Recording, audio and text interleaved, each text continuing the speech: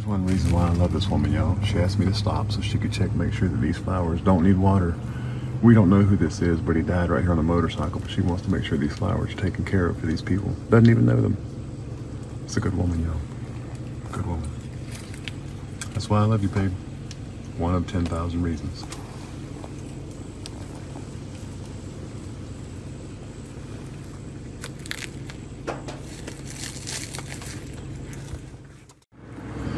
She had me drive her 2 miles home to get some water, bring her 2 miles back.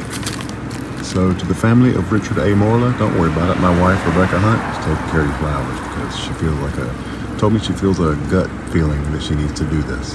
And I told her to always follow those feelings, always. I do. So she's taking care of these roses for you.